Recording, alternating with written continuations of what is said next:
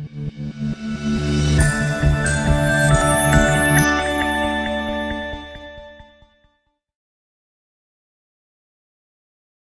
let's get started. Hello, everyone, and welcome to this seminar on robotics in construction, applications, opportunities, and challenges. My name is Ali Golabchi, and I am the Research and Innovation Scientist at the CIC. This session is organized jointly by the Construction Innovation Center, or CIC, at the University of Alberta, and the Center for Innovation, Construction, and Infrastructure Engineering and Management, or CICIEM, at Concordia University. We have some great presenters lined up for this seminar, so I'll go through some quick items, and then we will get started with the presentations. This session is being recorded, and the link to the video recording will be shared with everyone who has registered through a follow-up email. The video will also be shared on the CIC and CICIEM's websites. I would like everyone to please make sure your microphone is on mute, but I strongly encourage everyone to have their video on if possible, so we see some smiley faces. Throughout the session, please type your questions in the chat, and we will refer to them after all the presentations. I would like to quickly point out that this is the first session in a series of seminars on robotics and automation construction. Throughout the series, we will have online seminars on different aspects of automation, robotics, and digitalization in construction. So please watch out for our emails for the announcement of those sessions. We are going to launch a Zoom poll after the presentations and before the panel discussion to collect your feedback on which of these topics you're most interested in, so we can plan accordingly. So please participate in that poll once we get there. As mentioned, this is a joint event by the CIC and the CICIEM, so I'm going to start with asking the directors of the two centers to give us a brief introduction of each center. We will start with Dr. Salam Salhi, the director of CICIEM. Dr. Salhi, the floor is yours.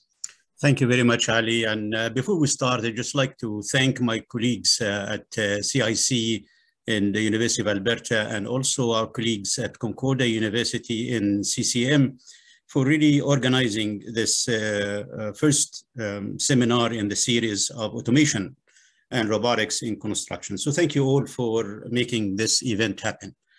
Next slide, please. So the center was launched in 2019. CICIEM strives to be a world-class research center that serves as Concordia University's flagship for innovation in construction, automation, and civil infrastructure engineering and management. The 18 members plus of the center come from 5 departments at Gina Cody School of Engineering and Computer Science, in addition to other members from industry and academia in Canada and in the US. They were all working to provide a value-driven integrated digital solutions to improve safety, productivity, and competitiveness of the construction industry, as well as solutions that would optimize budget allocation for maintenance, rehabilitation, and or renewal of civil infrastructure assets to meet public demands for targeted levels of service and also resilience. Next, please, Ali. Yeah, the center have a number of directors in order to manage its all affairs on a day-to-day basis. And I have here the pleasure of having with us today, Dr. Hamad is the Associate Director, so kindly raise your hand and be recognized. And also Dr. Mazdak Nikbat is the Director of Communication and Outreach. Thank you, Mazdak. And also Dr. Sang Han, Director of Media. Kindly raise your hand. Thank you all. As we said, the center houses 5 major laboratories. 3 of them are CFI laboratories. CFI stands for Canadian Foundation for Innovation. We have the Construction Automation Lab. We have also the CFI Structures and Infrastructure Testing Laboratory. We have CFI Structure Safety and Simulation Laboratories, in addition to a couple of labs. The one is the Cyber Physical Construction and Infrastructure Systems Laboratory, and Sustainable Energy and Infrastructure Systems Engineering Laboratories.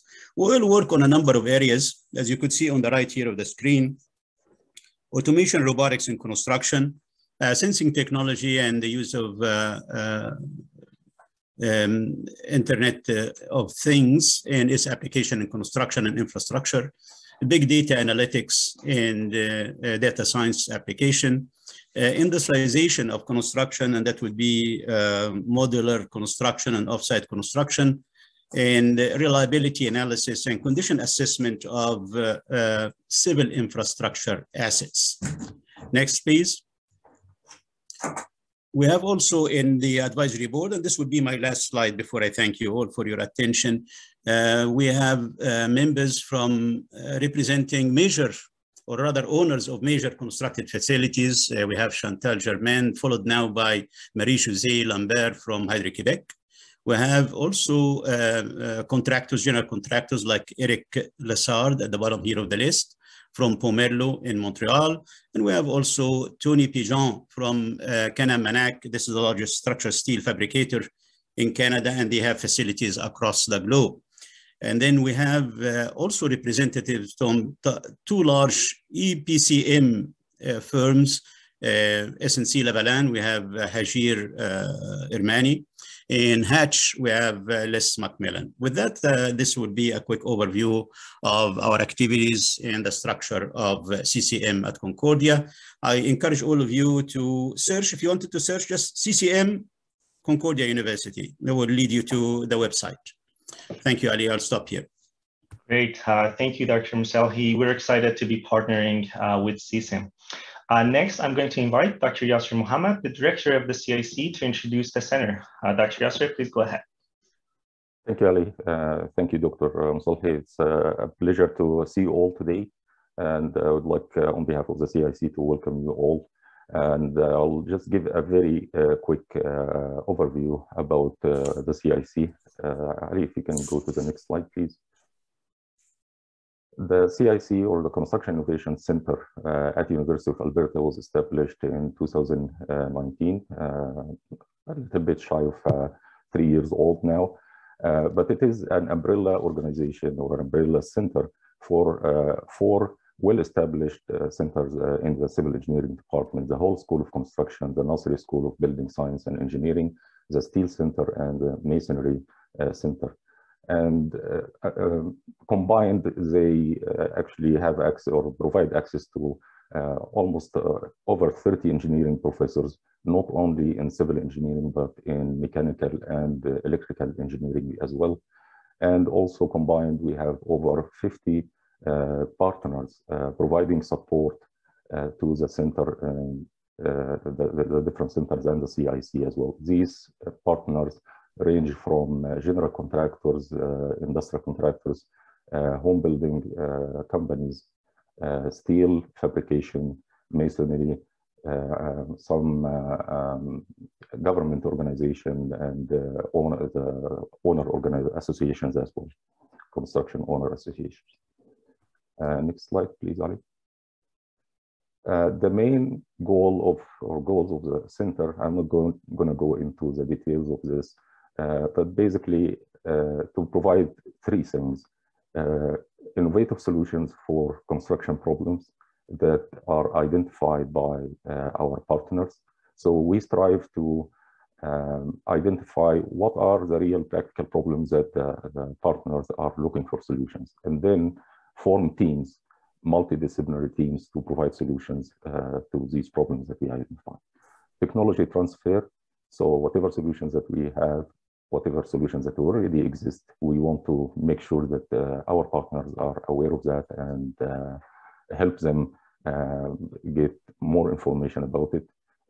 This series that we have in here in collaboration with CICIEM and Concordia is a case in point. And finally, the training for highly qualified personnel, or HQPs, which basically represent the future engineers that will carry the workload in these companies. This is done from supporting funds from these companies in the form of endowments.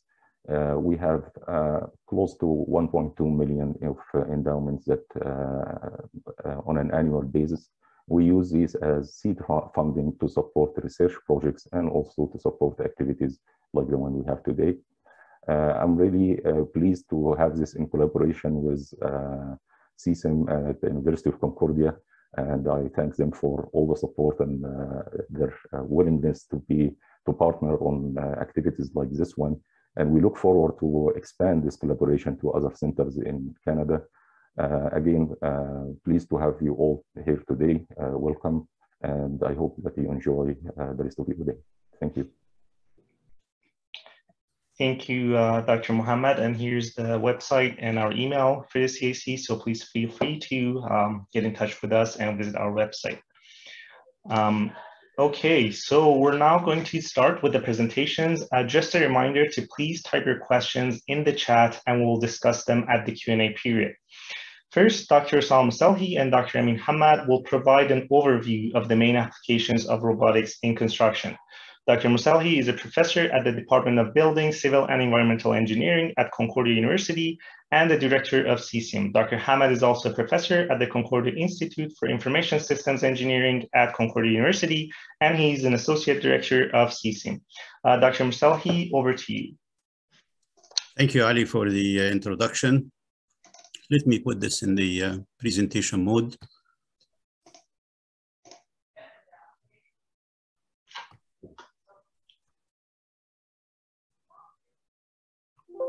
You all see my screen?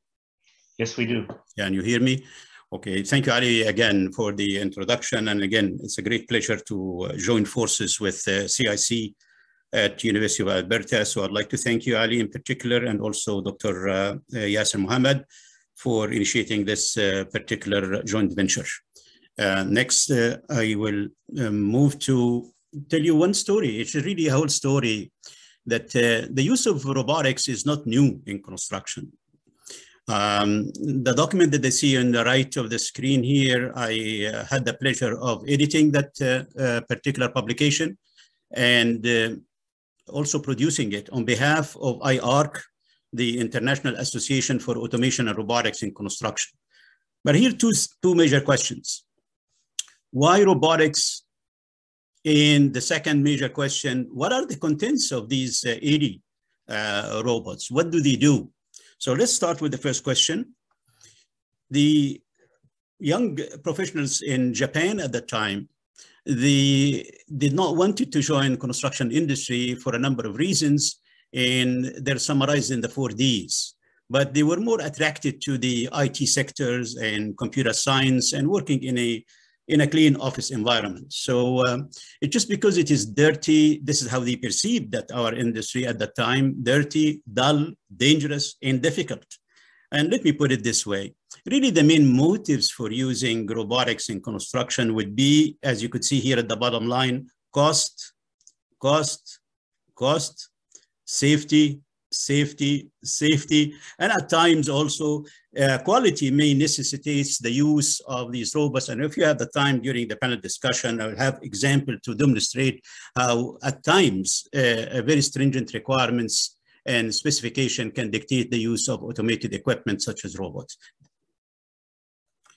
As to, in general, the entire representation and utilization of robots in construction, one can maybe cluster them into 3 areas. Construction operations, what you see in the field, welding, distributing concrete, finishing concrete, that kind of stuff, and including also fabrication of modules in off-site construction activities. The second major area would be in data capturing. And by the way, in the fabrication, you will hear later on Mr. Attar about the use in fabrication of various modules and the use of robots in that domain. Also here in data capturing, and we'll see from Mr. Karimi from Pomerlo later on how we could use a robot with a payload of various sensing technologies to capture data from construction job sites. The last category really has to do with inspection. And I have one example that I will share with you. One of the robots in those 80 robots in that publication will be in inspection of buildings.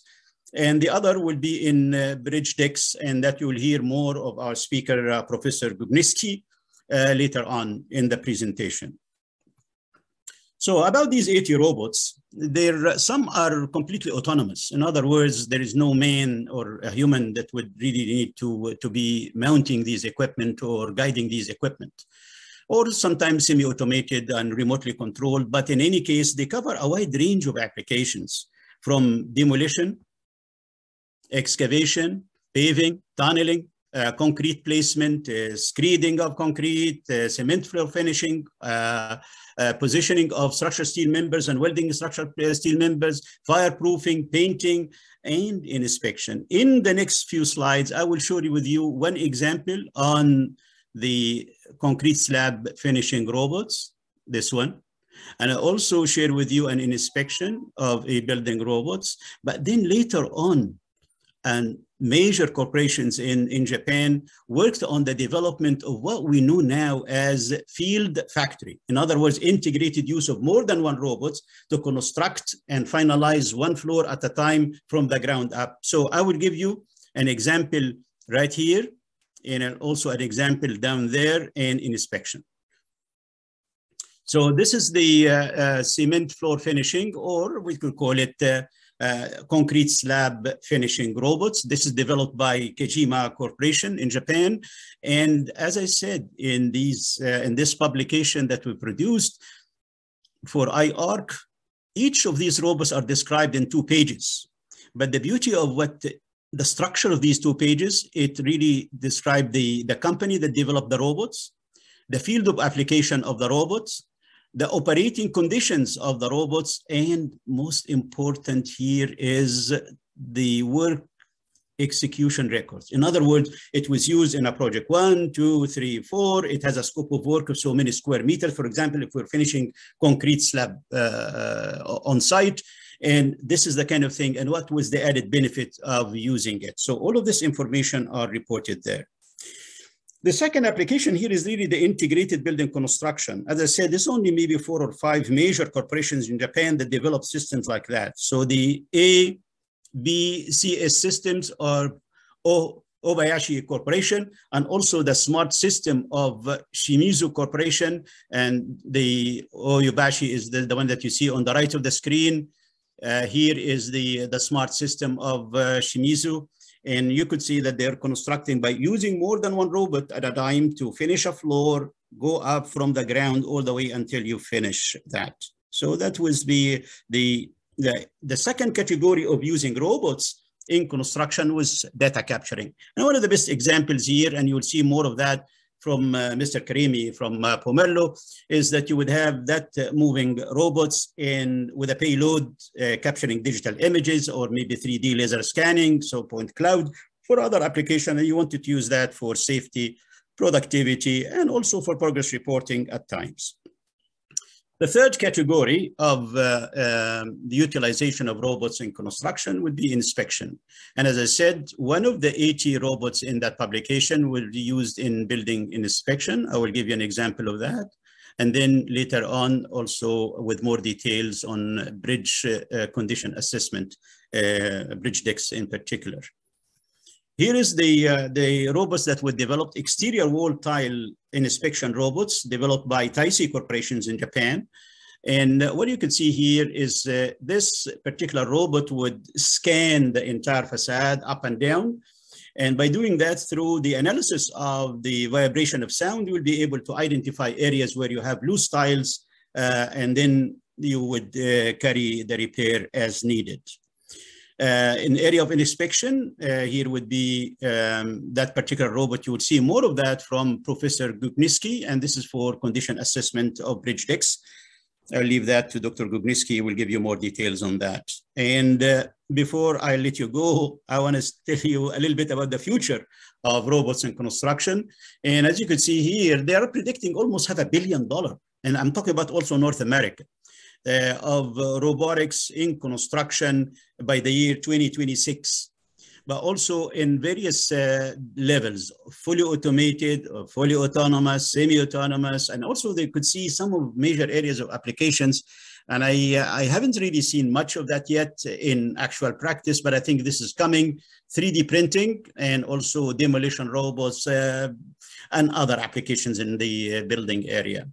Regardless of how it is $250 million or $500 million, but in what I could see here is the trend is moving up. You could see here the trends from 2018 all the way to 2005 or 6. You could see that growth. With that, I would wrap up my presentation. I'll be more than happy to address some of the questions later on. Thank you all very much for your attention. Thank you, Dr. Mselhi. Dr. Hamad, please feel free to. Yes, okay.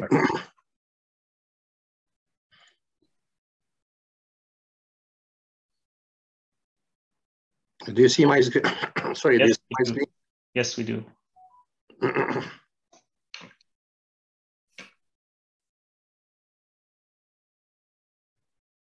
Okay, thank you. I will follow up with the presentation of Dr. Mselhi, focusing on some recent examples of construction robotics. Here I have a list of types of construction robots, but it's not all-inclusive list. The first two bullets about the autonomous robots versus teleoperated equipment, or the fixed versus mobile robots. I will show you several examples about these two categorization of the equipment. And then the rest actually are about things that I'm not going to talk about today, but could be the topic of future seminars. So this is very rich area of research about UAV-based robots, assembly robots, prefabrication robots, site factories that Dr. Mselhi mentioned earlier, 3D printing, exoskeletons, and space and underwater robots. The examples that I selected are mostly from commercially available robots, and most of these are in the early stage of deployment, although the domain is not new. As Dr. Mselhi mentioned, it's more than 30 or 40 years old, but in fact, there is some resistance, as we will see later on in the discussion, and there is high potential for further penetration in the market. The robots that I will show are mostly single task robots. So I will talk about robotic excavators, welding, bricklaying, rebar tying, robotic deconstruction, drywall installation, and inspection and service robots. So this is the first example for robotic excavator from a startup company called Build Robotics. So I'll play the video. There's a huge issue in construction right now. Can't find enough people who are qualified to do the work that needs to be done. So what we're trying to do is help. I don't think you can hear that. Yes, we can hear. We hear it, Dr. Hamad, we hear it. Okay, great.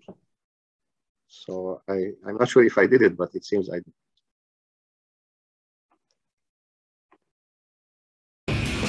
There's a huge issue in construction right now. Can't find enough people who are qualified to do the work that needs to be done.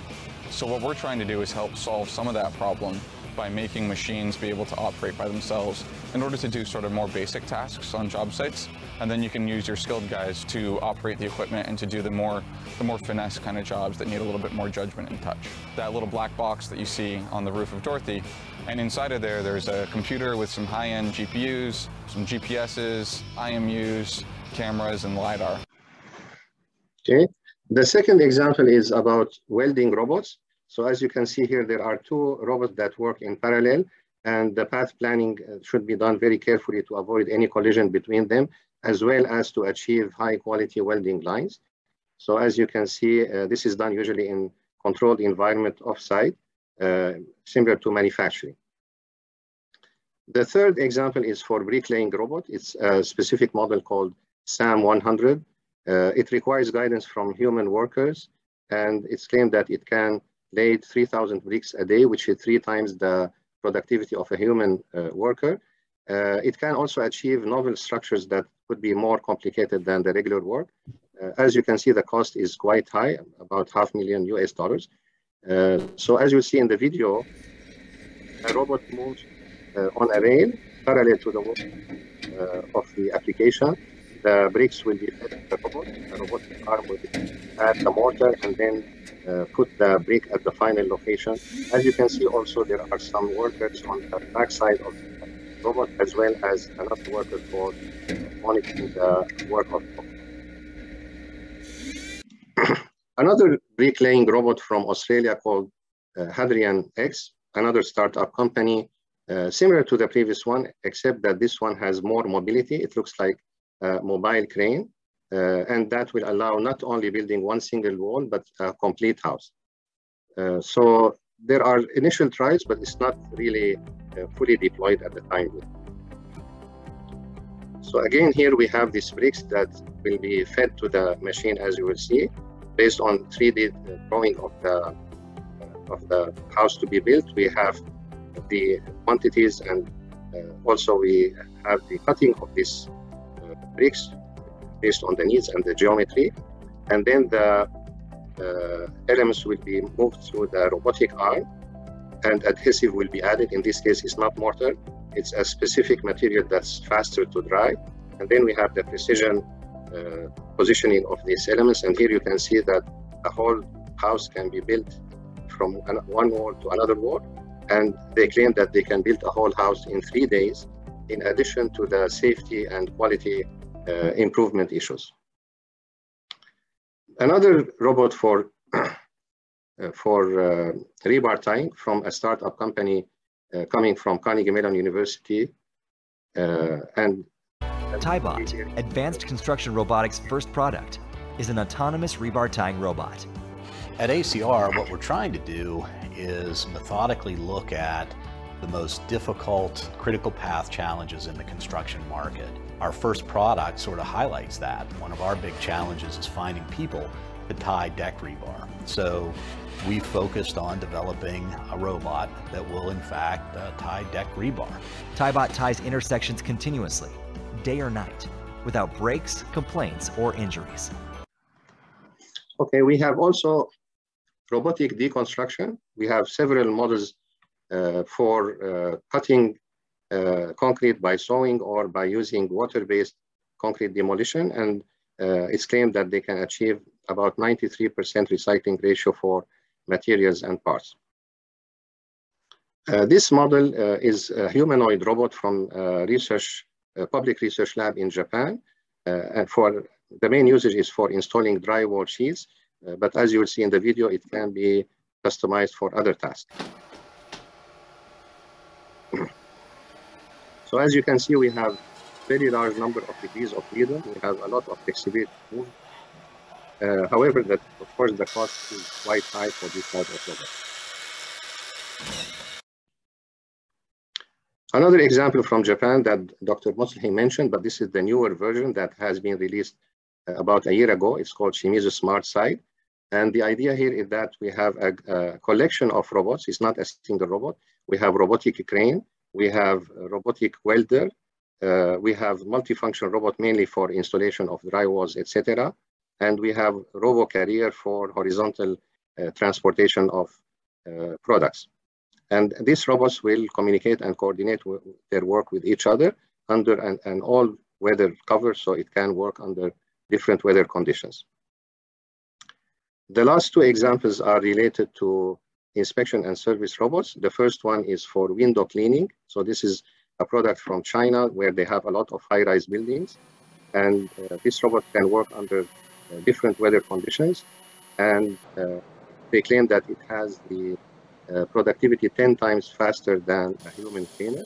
And it has about 150 sensors and a large number of actuators to achieve the task.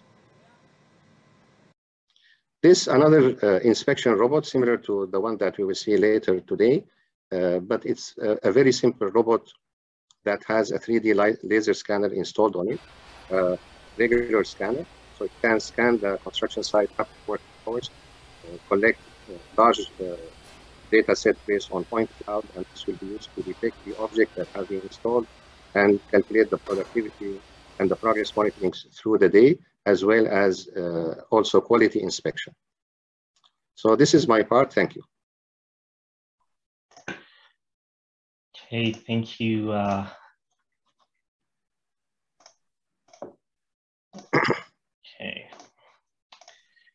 Thank you, Dr. Mousalhi and Dr. Hamad, for the overview of main applications of robotics in construction.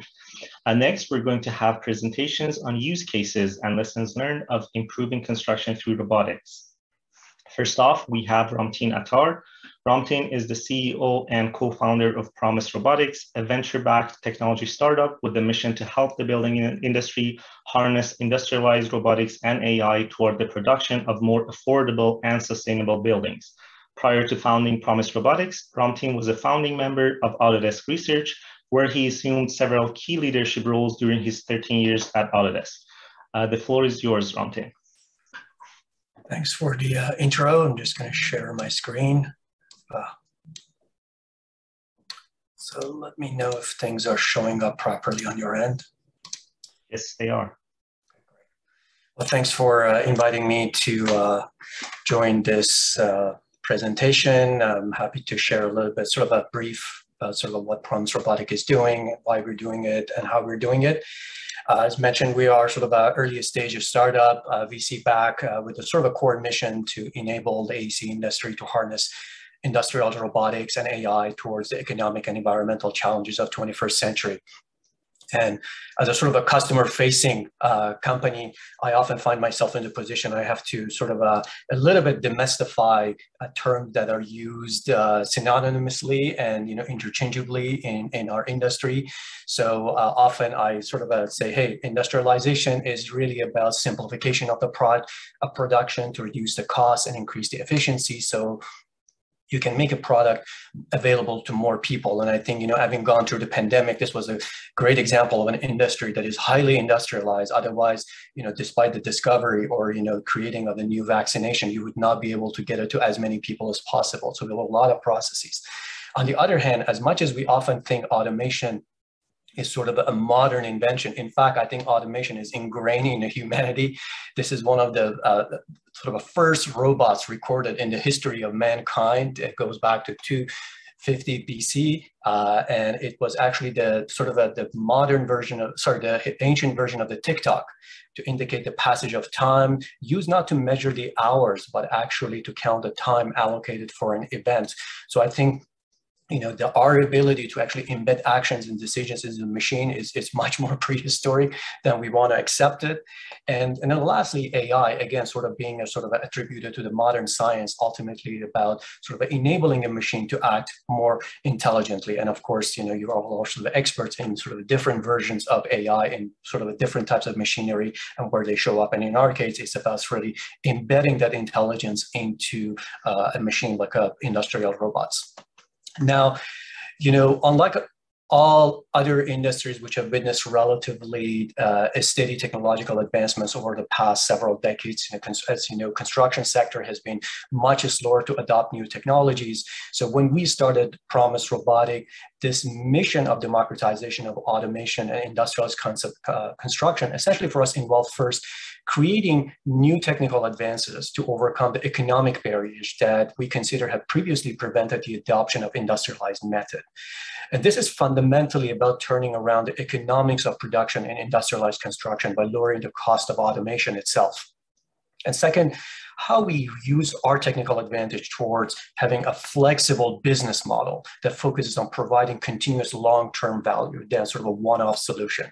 And this also sort of means that we need to go beyond the mindsets that have dominated existing manufacturing technologies for construction available in the market today. We are in an industry that has one of the lowest budgets per revenue as a percentage of revenue as they spent on the technology, and sort of we rank the second least digitized sector of our economy. So the barrier is quite high. So for us at Promise Robotics, that essentially means sort of looking at a technology platform, but also a business model platform. Technology platform meant sort of create a ready-to-deploy robotic production systems for offsite construction, and that has major implications for how you can lower the cost, so you don't do one-offs every time. And the second was looking at this as sort of an enterprise production management system in order to be able to actually completely change the deployment of these robotics.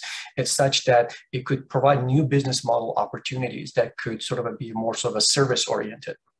So that way, maybe we could start to offset the capital structure of how typically we invest in these technologies, which is a major barrier.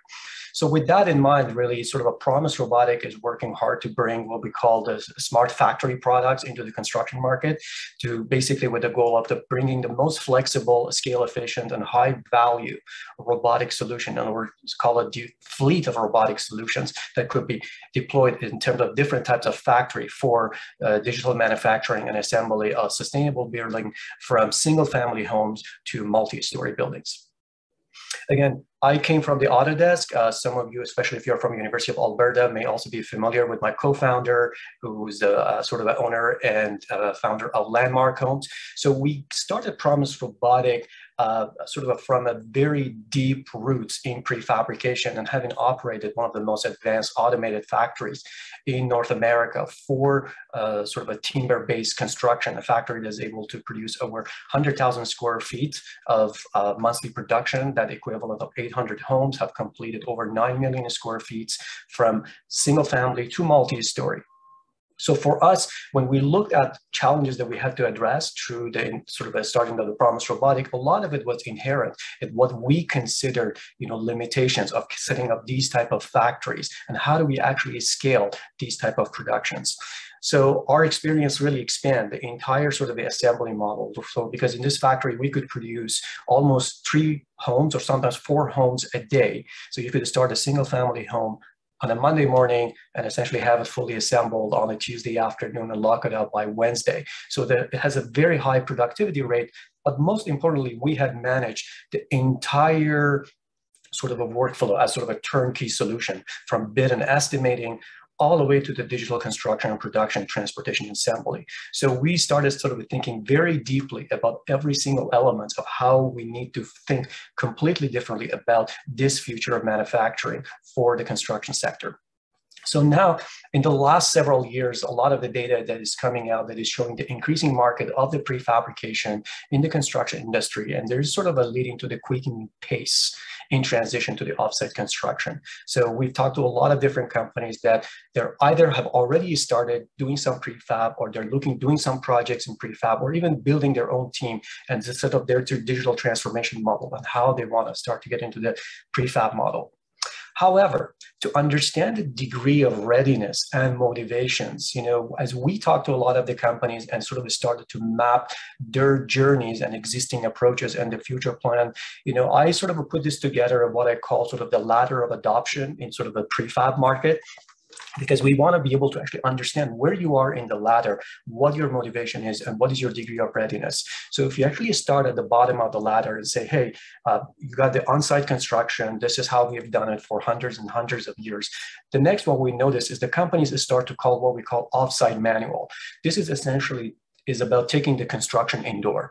So you start to get into the model of, hey, I'm going to set up a factory, I'm going to use lean processes. You're not really necessarily incorporating any high digitization or hardware system. By the virtue of moving into the factory model, you're trying to apply some lean production model to this.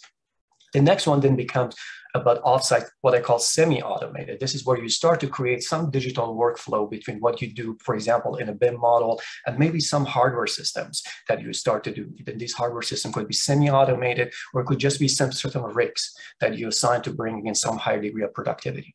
And the last one is really sort of a full automated model that we started to see. So as you go along these steps, obviously you need to make a lot more investments, but more importantly, what we learned, a lot of companies actually start to face what we call sort of a massive trade-offs. So on one track, trajectory, you've got these trade-offs between labor intensity, and the other one is capital and knowledge intensity. So the higher you go, you actually really need to change your mindset, your culture. You need to learn a lot more, but you also need to spend a lot more money.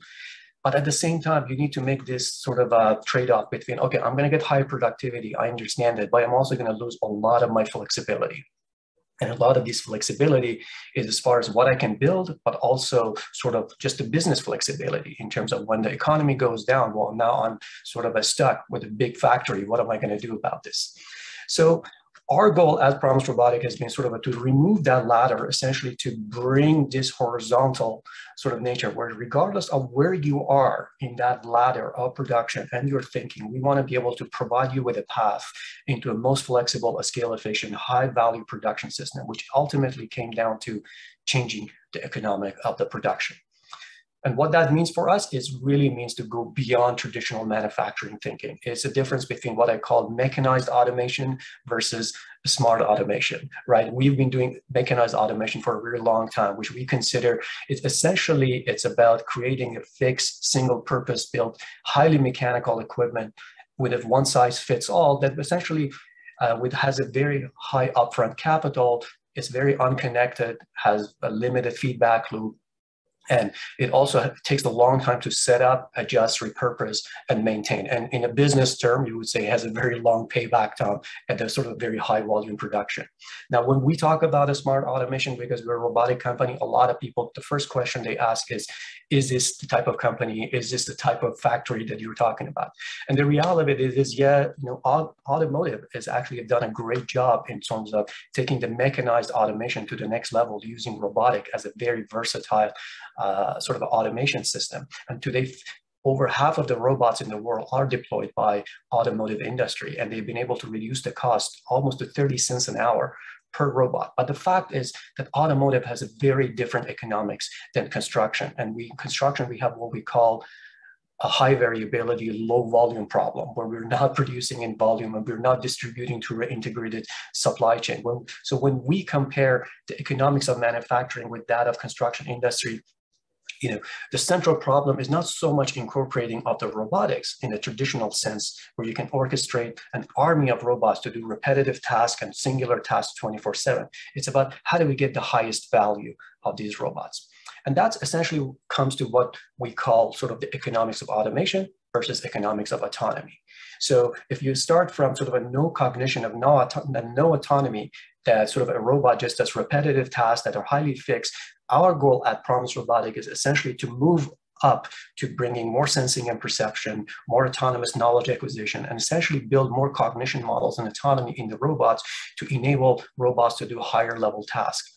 So this is essentially the core technology at sort of what we're building at Promise Robotics. So we actually consider ourselves, even though we're developing hardware, being a sort of a hot software company, our team actually has more software engineers than robots engineers, to build what we call sort of the AI knowledge systems for the skills and assemblies and on all processes. Because when you talk about sort of the assemblies in the construction, you're talking about a lot of variability, a lot of the details that for example, the manual framer comes as a tacit skilled knowledge, but for the robots doesn't come as sort of a common sense. So we need to be able to do this in a very intelligent way to be able to do high variability work. And that's essentially sort of one of the areas that we have been developing at Promise Robotic, to be able to really take the design and use an AI system that essentially automatically generates pretty sophisticated assembly instruction for robots that can be distributed and they can be modularized or so what. Another element of this is being able to do high variable tasks. So the robot is not assigned to do one thing, so it's not a single trade, but is able to actually switch and be able to have a software backend to be able to actually support that variability of tasks and the sequencing and the simulation and the offline programming. And ultimately, you cannot just build a brain, you got to build a tool. So we've also been building all our own smart tool to be able to provide the highest variability of tasks, from notching, nailing, stapling, and so forth, that could all be sequenced within the AI system. And of course, you need to have a KPI, production KPI. So we've used robust data from the production to be able to really have very intelligent conversation with a lot of the construction companies that we're talking to really say, hey, you really need to think about your bottom line differently, how a manufacturer thinks, not $1 per square foot necessarily. You need to look at your unit contribution margin. You need to look at your return on the asset, your revenue per employee, if you really want to start to look at incorporation of automation. And ultimately, we look at sort of the mechanized automation versus a smart automation. And we talk about how, first of all, you start to change completely your technology CapEx. You can realistically really reduce that capital investment that you need to do upfront, reduce your OpEx, and bring economics of a scale efficiency, which means you don't only have to do high volume now to make this economic, you can actually do low volume, and you can have much faster deployment of these technologies that could actually bring this technology much closer to what I think Professor Sama called the field automation or field factories. And ultimately the flexibility and value add. So a robotic solution should not be sort of just a one-off. It needs to be able to almost be like a computer, plug and play. Now, when you buy a computer, you can do plug and play add-on, right? You go buy this equipment, you buy that equipment, and you don't need to go through the whole rejigging of that. So that's how we look at ourselves in the market today. We see there's a lot of software solutions that really don't address the industrialization part. Again, they are really just supporting manual factories. So they're really focusing on HR management, manual tasks, documentation workflow. Then we got this history of mechanized automation with traditional mechanized tools This is very hardware-centric, very capital-intensive. The third one is what we call custom automation solution. Now we're seeing an emerging of industrial robotics in the prefab, but they are highly custom developments. They're not generalized enough with little value add and little software integration for the entire production systems. And that's essentially the fourth quarter that Promise Robotics is trying to fill in, which is we need an enterprise production platform with a ready-to-deploy system. So essentially an industrialized automation solution for prefab, the same way other industries have done it, to be able to do this with a very robust software backend. So we need to make 3.5 million homes. This is just one of the challenges, and I'm not going to, in the interest of time, to talk about, net zero economy. I'm not going to talk about labor shortage, the skill change, and so forth. How are we going to make this happen? Let's say we want to build 1 million homes by 2035, and if you've been reading the government budget, we're putting a lot of money into this to make this happen. Well, we can do this with 3,800 robots from now till 2035. And if you think this is a lot of robots, GM alone has 30,000 robots deployed globally. A Tesla factory in average has about 700 robots. So this is not a lot of robots for building 1 million homes. We need to create 16,000 new jobs that are quite diverse. We can actually bring more of the women into this workforce because these are not site jobs that require a lot of physical labor.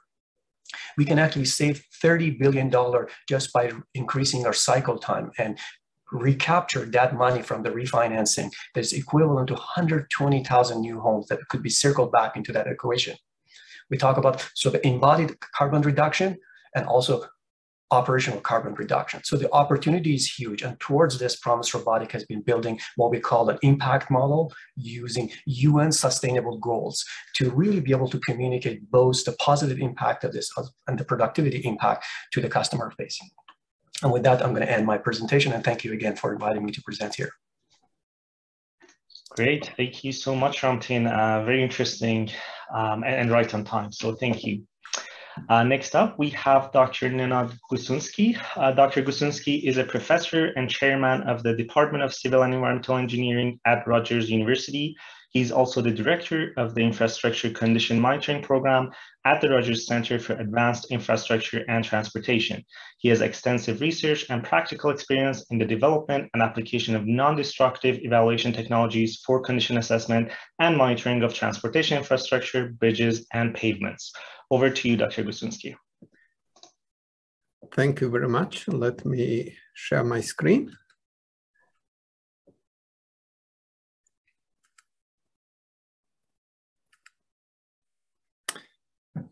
Hello, everyone. Good afternoon, good morning for some. As Professor Moselhi, when he spoke about different groups of applications of robotics, in the third group, he mentioned inspection of existing structures. And this is what my talk is going to be about. In particular, I will be speaking about the use of robotics in condition assessment of concrete bridge decks.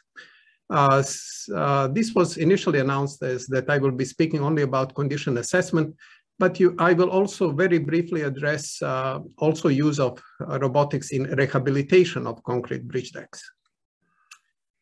So the first question which we could ask is why we should use automation, in particular in the use of non-destructive evaluation technologies, and how it is going to be critical for good bridge management. You have already seen on this slide is that what we very often see on our bridges, that these concrete bridge decks have signs of previous repairs. There is new damage on the surface of those bridge decks. And the reason why it is happening is because from all bridge components, concrete decks, they are deteriorating the fastest because they are directly exposed to both traffic and environmental loads. What we have demonstrated that non-destructive evaluation technologies, that they enable detection and characterization of both defects and deterioration at all stages of their development. So we can also detect those problems in their very early stages. One of the problems with any kind of inspection of bridges, on bridges, especially bridge decks, is that those can lead to significant traffic interruptions. And that is why automation is so critical, not just to reduce traffic interruptions, but also to reduce inspection costs and also to reduce risks to both transportation workers and drivers. So when we are speaking about bridge decks, these are typically the problems we are concerned about. Corrosion of reinforcement, which is typically going to lead to delamination, so which are those horizontal cracks, very often on the level of top rebars, and they are typically leading to spalls. And finally, we are interested in the overall concrete degradation. So what I will be speaking about is, I will provide a brief overview of manual non-destructive evaluation technologies we are using these days for evaluation of concrete bridge decks, and then I will move to the discussion of automation and the data collection. I will also illustrate some of the reasons. I will provide as illustrations some of the results, but primarily I will be speaking about the benefits stemming from NDE surveys. I have mentioned this, that I will also speak a little bit about rehabilitation, and I will provide a little bit, so to say, my vision for how we should be merging robotic evaluation and rehabilitation of bridge decks. And finally, a few conclusions. So first, a little bit about non-destructive evaluation of concrete bridge decks and its automation. So I will first speak a little bit about the current practice, and then we will go to the robotics. We do not have any kind of magic non-destructive technology, a single technology which can tell us all about the condition of bridge decks. If you look at this graph, which represents how the condition of a bridge deck changes with time, in most cases, the primary cause of deterioration is corrosion. So what we would like to do is we would like to assess the state of corrosion, which typically involves evaluation of what we describe as corrosive environment and also rebar corrosion. And we also look into generation of cracks in that concrete, for which we typically rely on acoustic methods. So you can see, for example, for rebar corrosion, we have two methods which we use: electrical resistivity, half-cell potential, while, for example, for delamination, we use a technology like impact echo. To fully appreciate the automation, the benefit of automation of non-destructive evaluation, I'm showing here you a slide how it looks like when we evaluate a bridge deck using manual technologies. So you can see a grid, which is typically 2 by 2 feet or 60 by 60 centimeters. And you can see that all the technologies are applied simultaneously. What you can also see that it is labor intensive, so you need a team of 5 to 6 people. And you can also see that there is significant traffic interruption. So to give you a little bit closer idea how it looks like in the field, we will just go very briefly through this video, which illustrates each of the technologies. The first one, electrical resistivity, which we are using to describe corrosive environment of concrete. So is it going to stimulate corrosion? The next technology, half-cell potential, used to assess probability of corrosion activity. So here we are speaking about actual corrosion in rebars. I have mentioned this, that the next step in deterioration is development of delamination. So here you can see this is not a robot, this is, we can say, an automated system. We call it stepper. So what it does, you will see like little balls hitting the surface of the bridge deck. So it is like a small sonar device. Once it applies an impact, those cylinders, which are sensors, they are recording the response, and based on the response, we know whether there are shallow reflectors, which would be cracks. Another system for evaluation of delamination, this is called impact echo cane, and that is probably what we use the most for manual condition assessment. Another technology, ground penetrating radar, electromagnetic method. which we can describe, is telling us a number of things, but for none of those we can say that we are perfectly sure. So it is more like the overall condition assessment. And finally, for evaluation of concrete quality, we use a system like this one. It uses a method called ultrasonic surface waves. And by using this method, we are directly measuring concrete modulus. So instead of using these series of manual devices, what we have done is we have developed for Federal Highway Administration this system called RABBIT, Robotics Assisted Bridge Inspection Tool, which integrates all of those non-destructive evaluation technologies. And you can see, for example, on the front end, you can see acoustic arrays, which include impact echo and ultrasonic surface wave methods. You see 4 electrical resistivity probes. And you can also see on the front end, there are 2 digital cameras. So a little bit closer view of the front end. So you can see those acoustic arrays and connected electrical resistivity Venner probes. So what is the advantage? You have seen, for example, that person going with the impact echo cane, collecting data. For example, just one of those acoustic arrays contains sensors and impactors, which are equivalent to 8 impact echo devices and 6 ultrasonic surface wave devices. So together with both boxes, we can say we have equivalent to 16 impact echo devices and 12 surface wave. Going to the rear end of the robot, you can see 2 ground penetrating radar arrays. Again, what you have seen with manual testing, it was a single antenna. Each of those boxes, GPR arrays, has 16 antennas, or we can say 8 pairs of antennas of dual polarization.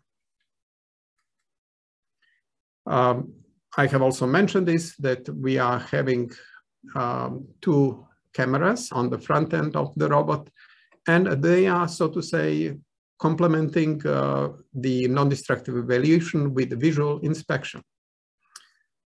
You are going to see in the video the movement of the robot, but the robot was specifically designed to be 6 feet wide or 1.8 meters wide, so that with a single scan, it covers half of a driving lane. You will see in the video how it moves, and that movement is fully autonomous. There is a command van, which is used to both transport the robot, but also to, so to say, receive all the data collected by the robot, but also at the same time to control the movement of the robot. This is how the robot is being transported. So you can see that those sensor arrays, they are foldable, and a robot can, so to say, get out of the van using its own power, while we use a cable to assist it a little bit to pull it in. So now you are going to see the robot in operation. So it can move in prescribed increments. We typically use the same as we do for manual testing, which means it moves in 0.6 meters increments. So as it stops, it attaches those sensor arrays to the bridge deck, collects the data, moves to the next point. In a second, you are going to see what happens at the end of one survey lane. So once it is done, it rotates, it spins in the place, translates to a new position, and continues with data collection. All of this is fully autonomous. So there is nobody with a joystick operating the robot. Everything was programmed by using the navigation is done using differential GPS. So here you can see one of the major benefits of robotic data collection is that you can say is that very often data collection is in unsafe or very uncomfortable conditions. So just to illustrate some of the results and benefits stemming from NDE surveys. So first you are going to see is that we can provide accurate description of internal deterioration of defects, that we can provide very intuitive presentation of what is happening. And finally, for good bridge management, non-destructive evaluation technologies or its results, they provide more realistic deterioration predictive modeling, which is essential for bridge management. So just to illustrate some of the results, I will show results for this bridge in Virginia, which we surveyed 4 times. During a period of 6 years.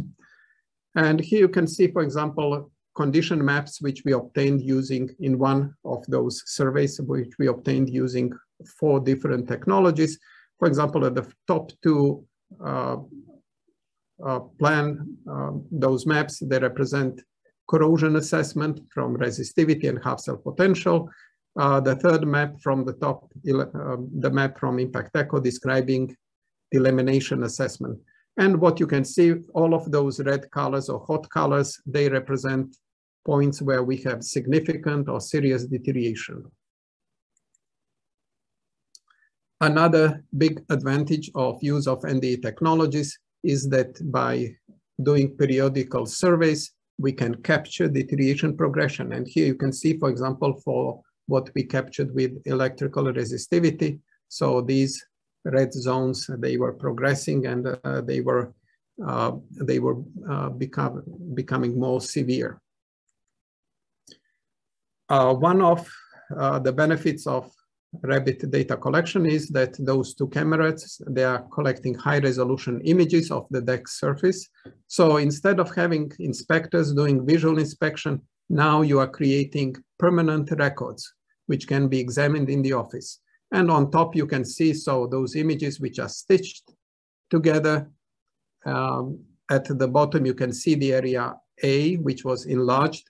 And on the next slide, you will see the area C at the joint. So you can very nicely examine what was previously recorded. So how we can present this information? One of the ways how we can do it is by, for example, embedding this information into Google Earth.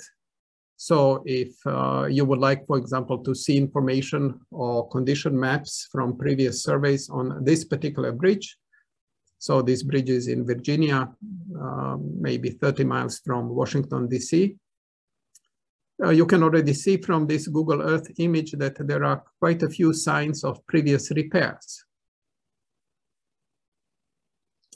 What you might be noticing on the left side is that I have just opened data collected in those different surveys, so 4 surveys. And for example, right now, we will be viewing data from electrical resistivity, the very first survey, the second one, third one, and the 4th one. Then we can move to another technology to see how, based on the results of this one, which is ground penetrating radar. And again, you can notice that there was very clear deterioration progression. So to save some time, let's go to the next slide. Another benefit of, for example, a condition assessment using those NDE technologies is that the information is quantitative. And what we are doing is we are calculating something what we call condition index. What you see in those colors, combined NDE index. For example, for this bridge, we could very clearly capture degradation of the condition. So on the scale from 0 to 100, where 100 is the best condition, we clearly captured deterioration progression. On the other hand, if you look at the last row of this table, which represents the rating based on what you can find in National Bridge Inventory and which relies on visual inspection, During the same period, nothing changed. The number is 6. So it really poses a problem to bridge managers how to predict what is going to happen in the next 5 or 10 years. So the very last part, only 2 or 3 slides, is I will very briefly address merging of robotic inspection and rehabilitation. So something what we have tried to address through one project supported by NIST, Technology Innovation Program, is early mitigation of delamination in bridge decks. So here you can see from extracted cores what delamination, how it looks like. So the whole idea is, let us again try to connect those 2 separated pieces of bridge deck. The current practice of whenever there is delamination in bridge deck, then it typically leads to removal of the concrete. So the upper part, cleaning of rebars because they are probably corroded. And after that, the replacement of new concrete. And as you can see, this is labor intensive. It is causing serious traffic interruptions and it has to be expensive. So as a part of this project, I'm not going to show videos and other materials, but the whole idea is we are doing all of these things too late.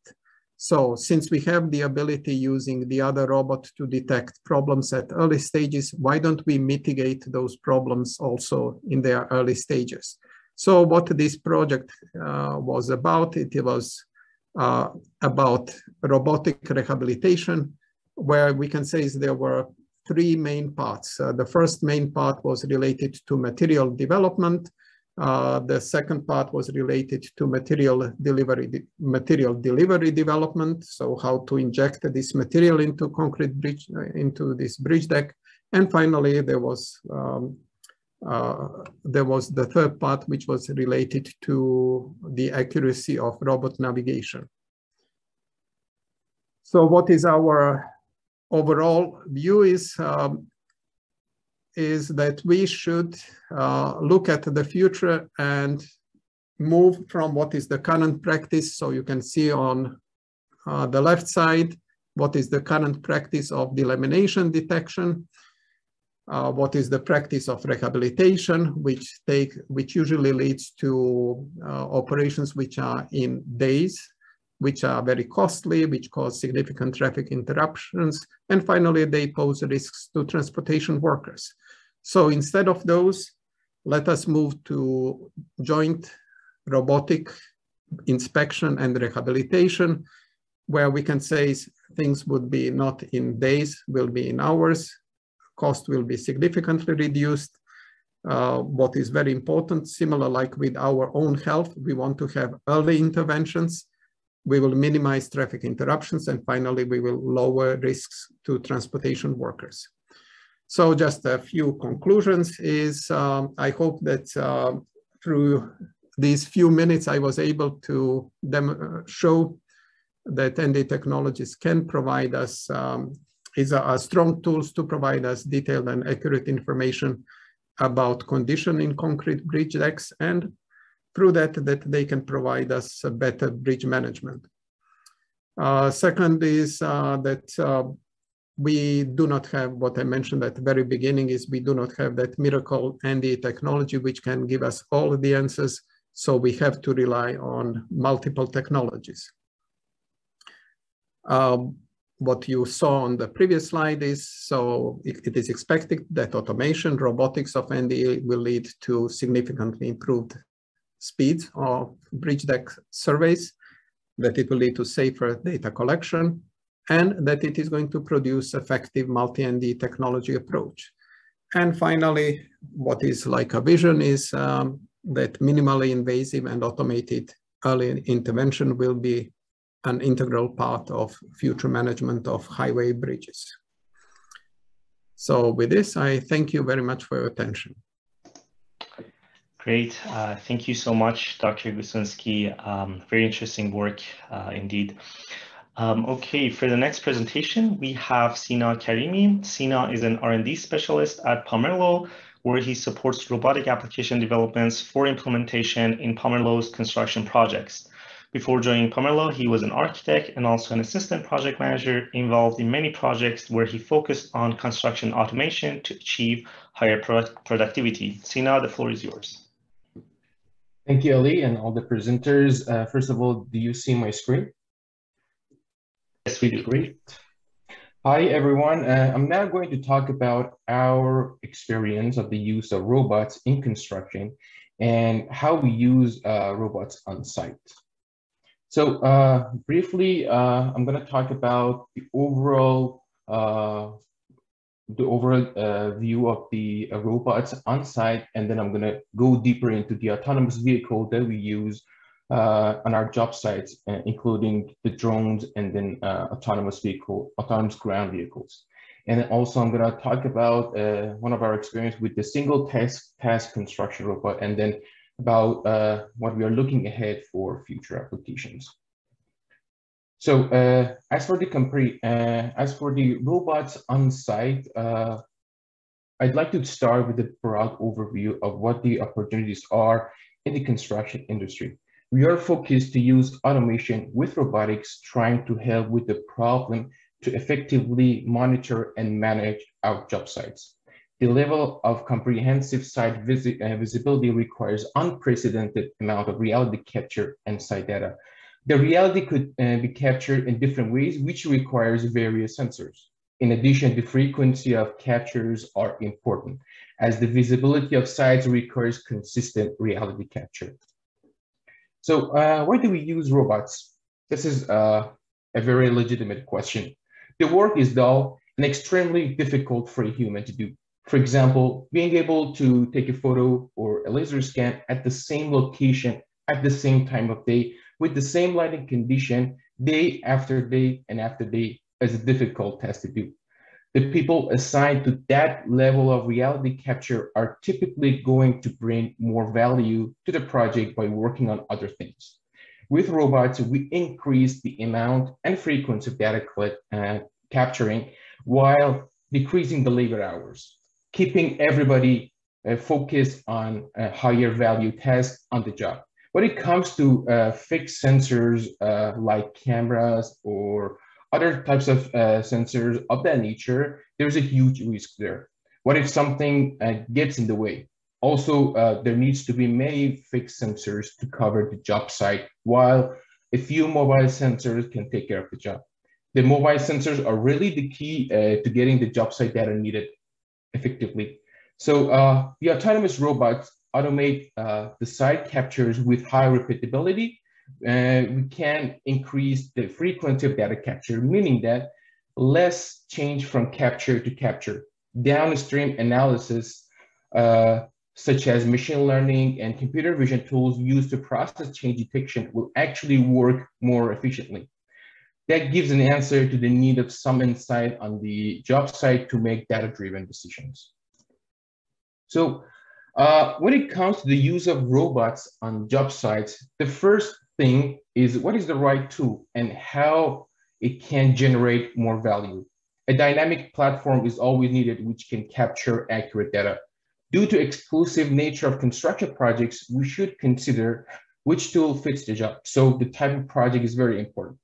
Also, the current workflow works perfectly fine, and we need to see how we can fit and generate more value with robotics. The tool we use should be able to repeat the same data capture as many times as we desire.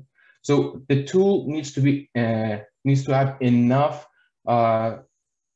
duration of autonomy to capture reality, and it needs to be compatible to use various payloads. So let's go through some of the applications we use and the ones that we are looking ahead. So first of all is the job site monitoring that we use to capture 360 photos, usually once a week or twice a week. It depends on the project type, of course. We take these photos frequently over time to understand progress and deal with disputes. On the right, you can see how we use Spot, a product of Boston Dynamics, to capture and upload 360 images. We're going to go deeper into that. Once we record the path with robot, we want the robot to understand where we want the captures happen, and Spot autonomously captures once or twice a week. The photos are marked on the plan so that the project team knows where exactly those 360 photos are taken. When we run Spot day after day after day, the robot keeps capturing and uploading new 360 images. That enables our project team to understand the progress and monitor the site. We have many projects working in and coordinating in 3D and BIM. They want to be able to compare as built to the model. There are ways to do that. So as you can see on the screen, the point cloud taken by Spot integrated with Leica RTC360. And we've made this integration to use a highly accurate laser scanner with Spot. In this direction, we also superimpose the laser scan onto the model to get the deviation or any potential conflicts we want to catch a point cloud against the model. We've been able to build a process where we collect the point cloud, import it into our software, and visualize the deviation from model. Then we can see an element, if an element is installed, if it's in the right place, or if it's in the, or if there's any conflict with other elements of the job site. So this is critical as it allows our projects to quantify the work and start to come up with a metric by which all stakeholders can agree upon in terms of indicating completion. So I cannot emphasize enough that first and foremost, the robot gives an opportunity to remove workers from potentially hazardous situations. Think of confined spaces, but also think of spaces where it's easy to trip. Again, think of pre-port decking where some kinds of injuries could happen. We don't risk a person to do that level of data capture in that kind of terrain. On the right, we have Spot in the space where potential hazardous or dangerous situation could happen.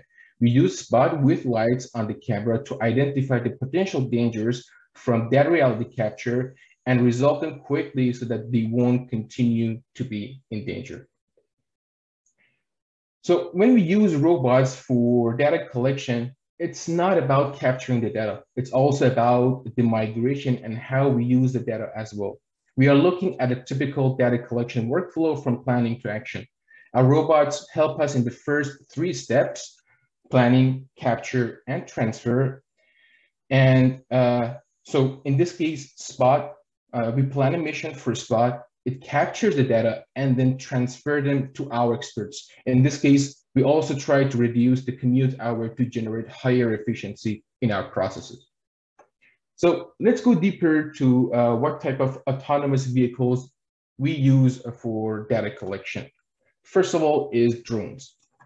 Employing drones provides us a reliable monitoring and surveying system that can be established to obtain accurate, timely, and trustworthy data. Drones are often furnished with high-quality sensors for versatile purposes, high-resolution cameras, and various high-level components and software. After data collection, the information is then processed and analyzed through advanced software for enhanced operations, preparations, and improvements. Drones provide data for 3D creations and orthomosaic maps of the construction site. Topography enables seizing specific site maps, including contours, terrains, to be systematically captured, updated, and collected as online maps for convenient inspection of objects. Aerial photography also are often used to provide clients with compelling and essential visuals of the construction site and how it will be in future. 3D models are also enable detailed representation of the constructor's vision and can conveniently be viewed online. As the project continues to embody the constructor's vision, it is crucial to develop regular flights over and around the construction site for real-time progress monitoring. This data assists developers, stakeholders, and others engaging in the process of construction. Also, aerial photogrammetry warrants seizing extensive areas with high accuracy. The volumetric measurements are not just highly accurate, but also quick to capture, cost efficient, and very convenient as they do not disrupt day-to-day operations on job sites. So now we're going to move on to some of our ground vehicles that we use on a construction site. We collaborated with a university in Montreal to use an autonomous rover on our construction site. We targeted the semantic teleoperation. integration with BEAM, and also how we can circle back the data to BEAM for downstream analysis. This project uses BEAM and GIS to help the robot understand the spatial structure and topographical environment in an autonomous navigation on a construction site. This was a project that was done in the collaboration with the university in Montreal. So before I jump deeper into Spot, I'm pretty sure that everybody has met Spot, but I'm going to give a brief overview of how this agile mobile platform works. So Spot automates our on-site data capture. By virtue of that level of repeatability, we are able to increase the frequency of data capture.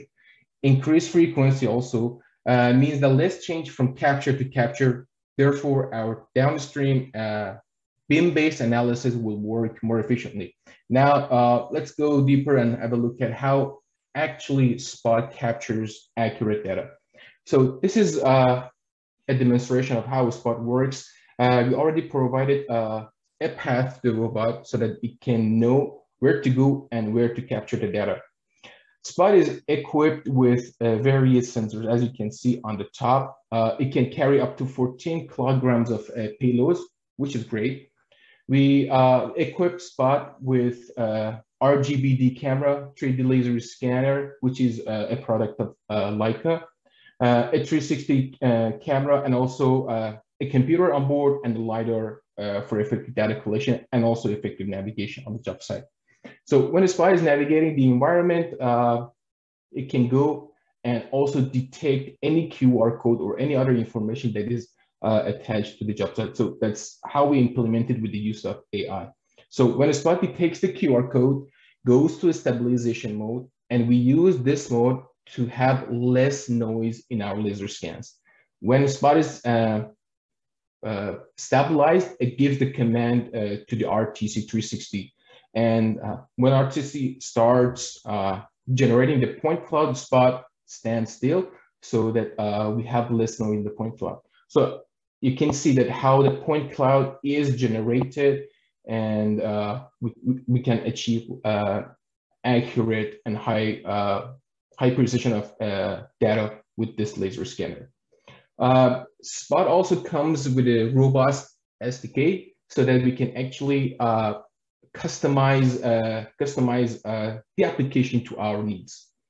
So when the scan is completed, we can repeat this task as many times as we desire. There is no limitation for that. So in this video, I'm showing you a couple of examples of how we generate the data. So in this case, we can address the limitation of a manual reality capture, which is labor intensive and cost ineffective. And also we can eliminate unproductive hours of the human while the sensor is working. So again, Spot goes to stabilization mode, locks the joints so that we have less noise, and then we can generate the data. The thing is, at the same time, at the same location, we can generate different we can generate data with different sensors. For example, you can see we have a laser scanner, we have RGBD camera, and also we have a 360 photo. So in the same location, we have various types of data so that our downstream analysis would work more effectively. When the scan is completed, Spot continues the mission as we desire. So this is the benefit that a mobile platform would bring for data acquisition on a job site. Also, since it's an agile mobile, there is no limitation in terms of traversing stairs, which provides us more autonomy. As we talked about the analysis, when we collect the data with a Spot or with the robot, what do we want to do with it? So we are going to go and put it into our software for further analysis. So in this case, we are looking at one of our software here so that we 3D reconstructed the point cloud, and then we superimpose onto the model so that we can get the deviation. The deviation is visualized, as you can see here. So in this case, we have a pipeline from capture to analysis. So we capture, we plan, we capture, we transfer, and then we analyze automatically so that our expert can be focused more on higher added value tasks. Also, for now, we are using the current workflows that we have in our company, and we can get the deviation from them so that the project team can have a better insight of what's going on the job site. So now we're gonna have like a detour in our presentation and have a look at a single task robot that we use in one of our job sites. So here is JBot, another robot, which is the kind of semi-autonomous robot. It can drill overhead instead of a human, because if a human wants to drill it, first of all, it has less productivity than a robot, and then also there is danger in that case. So the human has to go up on a scissor lift. In this case, we are not removing any humans. Instead of going on a scissor lift, they can focus on setting up the robot and then sending commands to it. So it can provide us higher productivity in anchoring and installation. Also, we have higher accuracy of work because of the localization system. And in this case, since the work is focused on other tasks, we reduce safety hazards. The beauty of the solution is that it's beam integrated. So there is no further effort to make this integration happen. So when we have the beam, we can, the robot reads the location of all the holes and then goes and also drills the above job site. As I look ahead, we are in the process of development of a robotic command center, home RCC, which we want to remotely manage and access to the fleet of our robots. So imagine that someone is staying at home and they can reach out to the robot and send commands to the robot. In this case, there is no need to put on remote or dangerous sites. And we can teleoperate and review data in real time so that we do not have to wait for the data to circle back to our software. And when we see the data in real time, we can capture it. This platform will support a collaboration from different operators on the job site. As a final note, I would like to thank you all for your attendance here, and we can discuss more in the Q&A period. Great. Thank you so much, Sina. Very interesting. And there are some questions that we'll get to later from the chat. We now have our panel discussion on opportunities and challenges of robotics in construction from an industrial perspective. Before getting into the panel discussion, we're going to launch the Zoom poll that I talked about before. So please participate in the poll and mark your top areas of interest for the next seminars, both in the area of robotics and also digitalization. We will share the results at the end of the session. For the panel discussion, and the Q&A, I'm going to hand it over to Dr. Mazdak Nikbakht. Dr. Nikbakht is an associate professor in the Department of Building, Civil and Environmental Engineering at Concordia University, and he's also a co-director of CICIEM. Over to you, Mazdak. Thank you very much, Ali. Absolutely amazing presentations from all the panelists. I'm going to start the poll now. I'm launching it.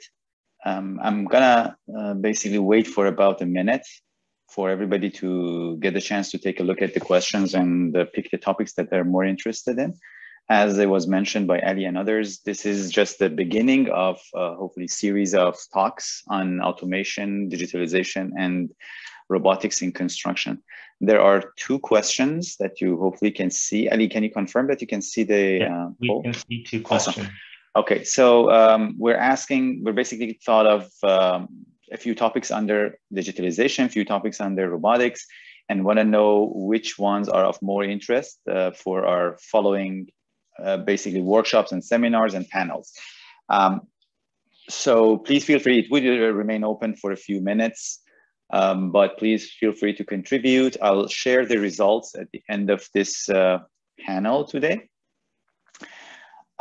You will also receive a follow-up after this session today that will give you, again, the chance of selecting the topics that you find more interesting. So with that, we can move on to the panel discussion. The way it would work is we're going to open up, basically break the ice by asking a question, a general question about the adoption of robotics and on the job sites. I'm going to question every one of our panelists about the barriers and urgent needs for adoption of robotics into the job site. I think we heard in almost all of the presentations that robotics for construction job sites has a lot more potentials, and apparently they are not being used to the best that they can. So I want to ask, why do you think that's the case? And what do you think is the immediate need for basically adding into the adoption rate of robotics in the job site? I'm going to ask the same question in the reverse order that the speakers appeared. And I would really appreciate if you could basically give the answer shortly in 2 minutes to maximum 3 minutes so that we can get more time to entertain a few questions from the floor. Meanwhile, the audience, please continue putting your questions on the chat box. We're bundling them together to ask the panelists. So I'm going to start with Sina. Do you want to give us your opinion? Yeah, in my opinion, as for the immediate needs, there's a huge labor shortage, and the robots can fill in this gap by providing more productivity to the construction job sites. Also, in terms of barrier, I'm thinking about that each technology has its own limitations. So that the contractor side and the client side, they should understand what are the limitations of a tool and how they are going to address that limitation. Let's say that for a drone, they're more focused on the outdoors for data collection of large job sites, while ground robots can collect data inside the building and for indoors. So in this case, if you want to have the data from outdoors and indoors, we can have an integrated system so that we can use both UAVs and UGVs for data collection. Okay, thank you so much for the brief and an elaborate answer. So I'm going to move on to Dr. Guchomsky. So maybe from the viewpoint of condition assessment, what are the main barriers in the industry for deployment?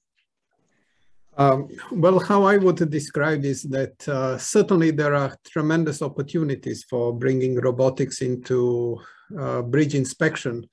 And since I concentrated on speaking about inspection of concrete bridge decks, I was looking into various kinds of data. But for example, in the US, I would estimate that every year about $5 to $10 billion are being spent on repairs and rehabilitation of concrete bridge decks.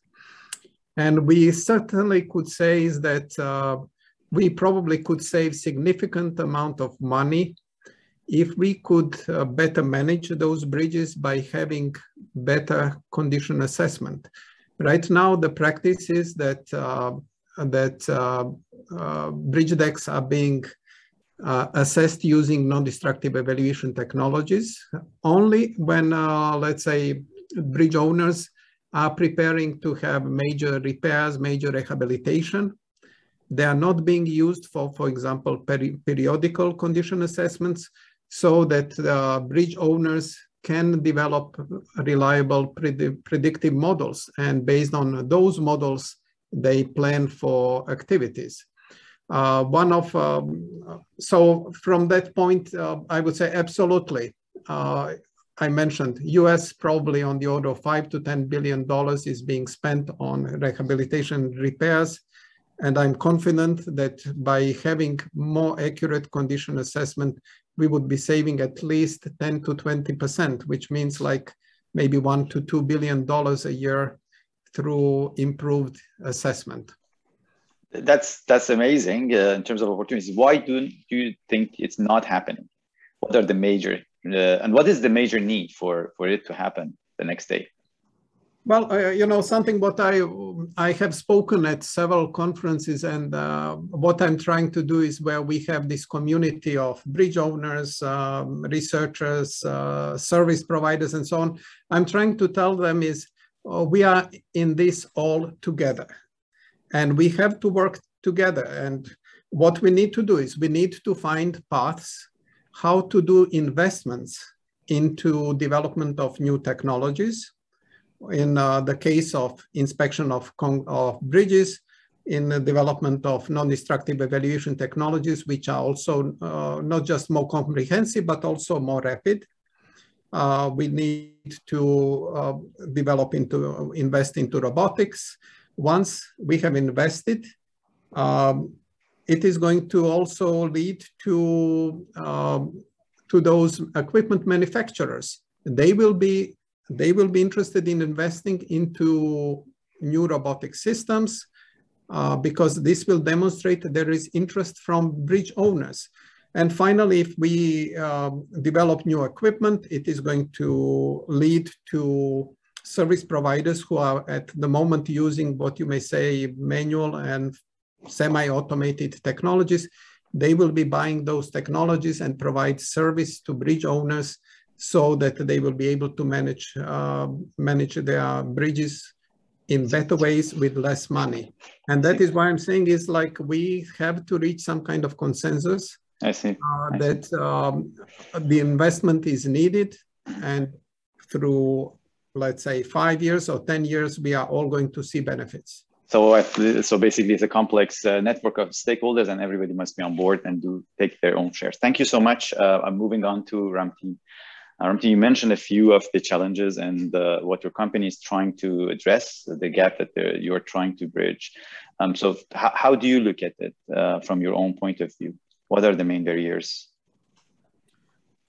No, I don't think, I mean, if you're thinking about just on-site incorporation of robotics, I don't think there's going to be one answer sort of a fits all. I think, construction is going to be quite diverse. We've got a lot of subsectors within construction.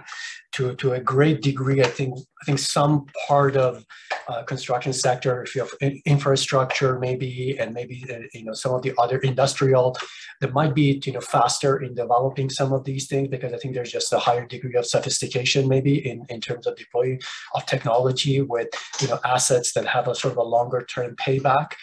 When you compare that, for example, to residential side, which has a very different type of market where you're trying to sell to the consumer. And typically has had a lower level of technology adoption. So I think that's one way to look at it as a factor. And the second part, I think about it, I try to not think about it so much in terms of the capabilities of technology. I think technology has a lot of opportunity already, as you've seen from a lot of the speakers today. And actually, if you look at venture investment, it has doubled in the construction sector just in the past decade. And I sort of see that continuing to explode, because I think all of a sudden the investment community recognized this is a pretty big sector with low productivity. So that's where the next disruption needs to come. However, I think the part where we have a lot of still work to do is training of the workforce and the training of the sector. I think that's an area, particularly university and colleges need to sort of up the game to really think about what is that future of workforce is going to look like, and how do we actually help the sector to think differently about the problem and how to address that problem, and develop the workforce to really think about what is technology-enabled workforce of the future look like. I see. That's actually a quite important point, and the idea that, of course, one solution won't fit all is very, I think, valid point here. Does Promise Robotics have any analysis of ROIs? Because this is one of the questions from the audience as well, that justifies this upfront investment in different types, different sectors or subsectors. And do you have any quick answer for us, maybe in a couple of seconds? What is the most or least basically meaningful applications? Well, our focus right now, Promise Robotics, is really on the residential, right? So that's really where we have done a lot of our analysis for the KPIs and paybacks and all of those things. And as I mentioned, one of the things we're also focused on is looking at a different business model where if we could actually remove the capital barrier and actually expand that as a sort of a service model over the lifespan with having a very short payback time for the investment that a company could make. So our whole goal has been, you don't need to be a big builder to access these technologies. And that's really what we're trying to push, where you don't need to build 800 homes or 1,000 homes to be able to afford this. Even if you are doing 150, you should be able to access this. And that's really where we have sort of put a lot of our core emphasis, trying to turn the economics of this through a combination of changing the technologies through the smart sort of a robotics, but also looking at sort of what software business has done for sort of a long time ago by bringing the SaaS model and looking at the value generation over time, not as just a one-off transaction with a customer. So those are things where our headspace is, and we're continuing to develop and want to experiment with. Thank you so much, Ramtin. Before moving to the next panelist, I want to just mention again, I received 68 responses on the poll. In case you didn't get the chance to complete it, please complete. After the first round questions, I'll share the results. So let's move on to Dr. Amin Hamad. Dr. Amin, how do you look at the problem? So if you allow me to share my screen, I prepared one slide about this. Mm-hmm. Okay, so do you see my screen? Yes. Okay, so actually I will start with the... we don't look at the right. Yeah, thank you. The ROI. So the low ROI actually is one perhaps of the main barriers. Most tasks that we discussed today can be automated, are cheaper for labor to perform. I have this data from McKinsey. So this is the automation potential versus wage for US jobs. This is for all types of trades. And I extracted the ones that are more related to construction. So even for crane operators, as you can see, the wage is not so high. So actually, as also it was mentioned in the presentation of Dr. Moselhi, maybe the robot economics alone could be challenging. And the use of robotics could be more justified if we have combination of worker safety, efficiency, and quality. So we can have, for example, improvement in efficiency when we use robotic excavation, because at the same time we are doing real-time surveying. Or we can have some tasks that could be difficult for the human labor to do. For example, contour crafting that could be done easily with 3D printing. The other aspect is the nature of current construction processes, where we have the complexity of construction site conditions. We have chaotic sites. For example, if we compare with the mining industry, they are much more advanced in using robotics because their sites are more organized and they have more control, of course. The other aspect is low level of standardization. So we have more and more usage of BIM in construction projects, but in order to use robots, we need to have accurate and up-to-date BIM model that can be used by robots. We have also the limited coordination between stakeholders. We have large number of contractors and subcontractors, and they have to really have very good coordination in order to use robots. For example, to improve safety also, to make sure that there are no accidents when we use robots, and also to consider security issues. And there's a lot of recent research about cyber physical security, for example, for self-driving cars. We don't want these robots to be hacked. Other needs I summarized in the remaining bullets. For example, to overcome these challenges, we need to think about process re-engineering, robot-oriented design, and even material robot systems. So these are interrelated concepts. We have to adjust the process to fit with the usage of robots. We may have to change the design to be more applicable for robotic execution, and also even change the material that are used. For example, I mentioned in one of my slides about the material that's used for bricklaying to replace mortar. And also the same thing can be said for concrete 3D printing. We have also the human-robot collaboration. So in the near future, we have to imagine that robots will be working side by side with human workers, and how we can do that. In fact, there's a lot of research happening in this area. And the last idea is about decentralized control and robot coordination. As I mentioned in one slide, in Shimizu, they have a team of robots, and this team, these robots have to coordinate and communicate with each other. So this is a quick idea about things to be done and the barriers to be overcome. Quick and comprehensive. Thank you so much, Dr. Amin. So maybe last but not least, Dr. Mselhi. Yeah, I will share one slide if please. I can, and I think it would be. Meanwhile, I just remind the audience in case you have questions. We've received already a lot of good questions that we'll entertain in a minute. If you have more questions, please feel free to go and put them in the chat box. You see my slide? Yes, we do. Okay, I'll expand that then.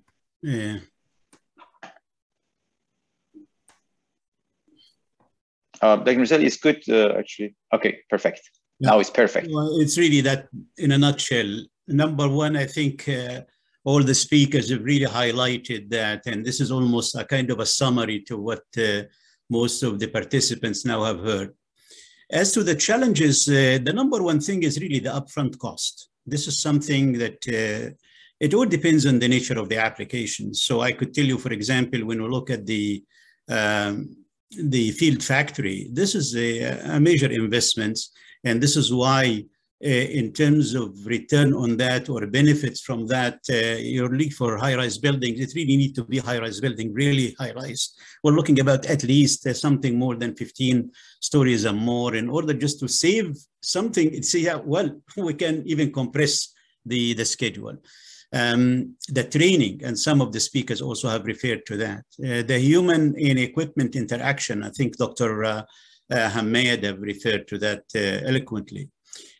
But very important thing is management. Sometimes we forget that top management really need to buy into the idea of automation and robotics. But also you need, as I think Ms. Attar have referred to that, or Mr. Karimi, I can't recall, is really the training of the individuals, the people that will come to work in that environment. So you need the bottom up and top down in order for this really to work down. It's just a question. And number one and most important is the top management, because if they do not believe in the thing, I don't think this will fly. The issue also of material. Sometimes you think, oh yeah, I can have the mortar and then the brick laying, and from where that mortar will come? What type of mortar will come? And what are the limitations for its use? Really the supply and also power supply on site. The issue of integration is a major thing, and you've heard that from Dr. Hamad. Not only more than one robots, particularly when you look at, and we said that, for example, the field factory, more than one robot will work on the construction of one floor. So these are major issues. Another thing is really economics. And in a study that we have carried out here, and I had really a bright master thesis student who did early work on slab on grade construction. Just only to automate the screeding to some level. And we found only one contractor in Quebec who was at that time doing that. And then with a cement floor finisher robot, then the idea here, you need to have a volume of business for a contractor to be maybe 1.5 million square foot in order to do something like that. And you say, yes, economically, it is feasible for me. Another thing really for the challenges, we need to have successful cases. People will report, for example, Pomerlo will report,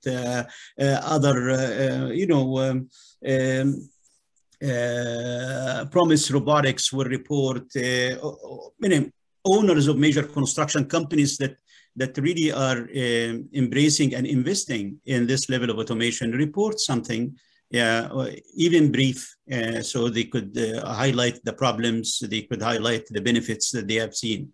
In terms of opportunities, I couldn't agree more with Professor Gupniski, because I've also worked in that field with many of the grad students, particularly on inspection of reinforced concrete bridges and rehabilitation, particularly as he referred to the integrated condition assessment and rehabilitation. This is really a very promising field that we can. Another major thing, really, we could rethink construction. Really is an invitation to rethink construction.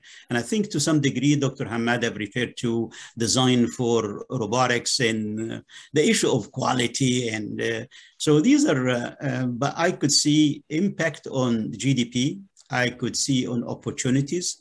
I could see on integrating women into the construction business. I could see really the issue of EDI very clear in the opportunity side. I will stop here. Thank you very much. Thank you very much. That was really more than insightful. Happy to address questions. Thanks a lot.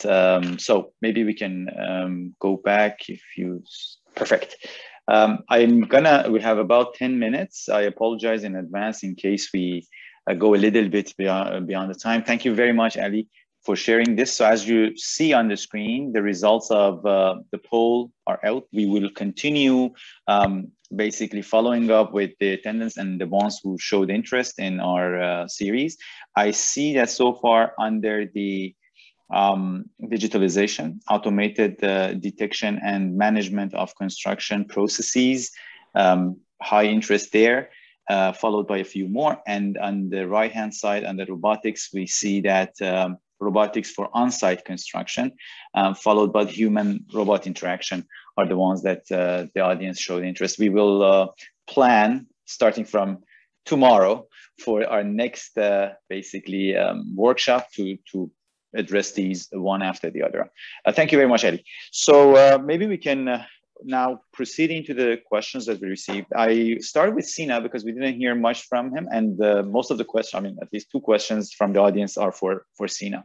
So Sina, the first question I want to bring up is about the comparison between data acquisition manually or through human versus using a Spot. Like as a business case, using any of the business KPIs and looking at it through this lens, has Merlo have any type of assessment on comparison between the 2 cases? Yes, we have a project that we used a manual data collection. A human can go there, and also versus Spot. And we extracted KPIs for that, and I can name the KPIs, which is the time of a human has to commute to the project, but the robot is there, so we eliminate unproductive hours here. And also the carbon radiation, because the person has to go to the job site, and that's how we can contribute to a greener environment. Also, when the sensor is working, the operator needs to wait until the sensor is done and then move it to the next location. So while they are waiting, there is an unproductive amount of time that they are spending while the sensor is working. And this operation can take hours, can take a day to collect the data. So since we have Spot there, Spot can go autonomously and collect the data. And if the battery falls under a certain threshold, it goes back to its docking station, where it can charge itself wirelessly. And then when it's fully charged, it goes back and continues the job. So in this case, the person doesn't have to stay there. They can go and work on higher added value tasks. In the comparison that we did, we also emphasized on the accuracy of the data. We wanted to know if the data is accurate as enough to be used for different applications. One of the applications that I'm talking about is floor flatness. The other one is floor levelness, and also progress monitoring. The highest value that Spot brings is where we are going to capture data repeatedly. So this data can be laser scans for the deviation from model, and also it can be 360 images for site documentation and monitoring. Imagine that every week that a human has to go on the job site, and they need to spend the whole day to capture all the data, while we can have a robot collect the data and then transfer it into the cloud autonomously. And in this case, we found up to 40% of higher efficiency using Spot. Okay, thank you. And maybe very quick follow-up among the questions from the audience. Did you face any issues with navigation of a Spot on the site, particularly given the dynamic nature of the construction site? So if you can briefly address if there were any issues, any challenges or problems there. or it was very smooth as they advertised? Spot has its own limitation. One of the limitations is that it cannot detect transparent material. So let's say that if there is like a glass wall there, Spot cannot detect it because the laser beams goes through glass and transparent material. So this is one limitation. Also, in terms of navigation, I haven't seen any major problem with that. I found Spot designed for a dynamic place. So if there is like an obstacle there, with the built-in obstacle avoidance algorithm, Spot can easily go over the obstacle or turn around the obstacle and get to the location. At some time, let's say that I want Spot to go at a certain location to capture data for me, and that location is obstructed. So the operator gets a notification and Spot start asking, there is an obstacle there, I cannot go. Do you want me to go close enough to collect data, or do you want me to skip? So this is a decision that the operator needs to take, and based on that, we can capture reliable and accurate data.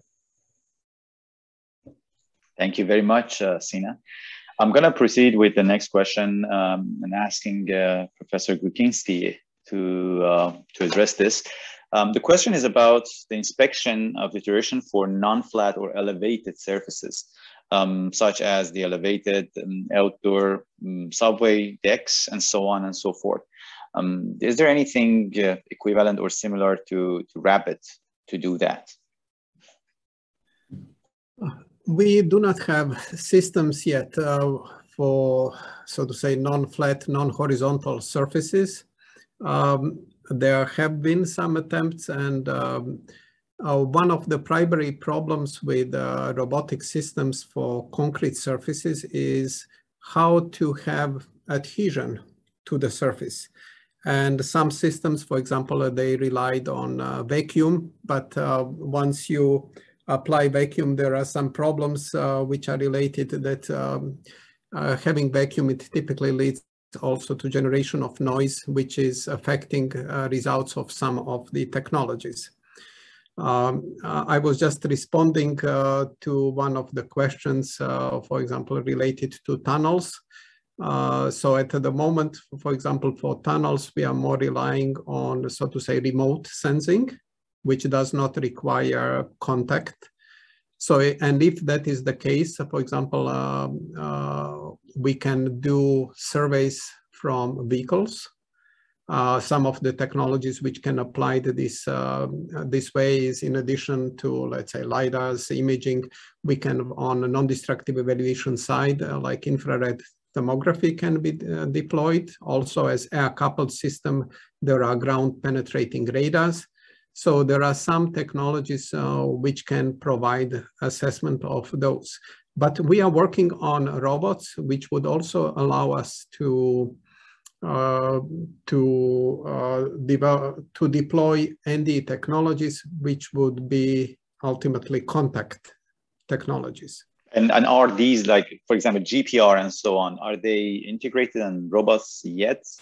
We see a lot about the laser scanning, the digital imaging, and so how about other technologies? Yes, and I would say it's probably GPR would be one technologies where we would feel more comfortable because that one would be, for example, if we are speaking about robots which are using vacuums or other ways how to secure or provide adhesion to the surface, they would be less affected by noise of, let's say, vacuum devices. We have, for example, tried to do some testing on inclined surfaces, actually, you may say on the border with Canada on Niagara Dam with a robotic system where we have used what are called air-coupled acoustic systems, so to look for delamination. And that particular robot using vacuum was using vacuum and was climbing on, you may say, inclined surface, not vertical, but inclined. Okay, thank you very much. Thank you so much. Moving to the next question. I'm going to ask this from team, but maybe everybody else can add if they have any opinions or comments. I'm trying to bundle two questions, and that's about the basically liabilities.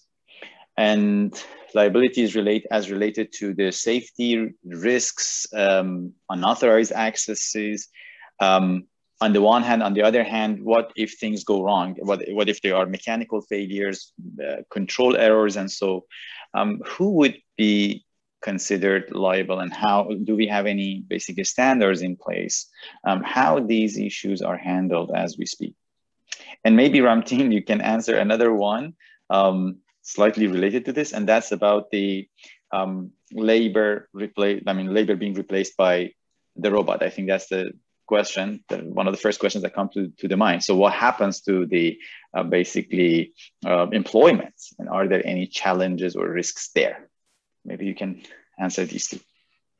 So I think we could have a whole other talk on sort of a labor dynamics and all of those things. Right. Yeah. Just right. So on the safety side, yeah, I mean, sort of the safety is not only just on the mechanical side. There's also, we spend a lot of time thinking about data side, right? Like we are using AI, right? We're creating a cloud-based systems for managing the entire production workflow as a sort of an enterprise solution to be able to actually pass data right to the robot in a distributed manufacturing environment. So all of those things are sort of the things that we actually spend time thinking about.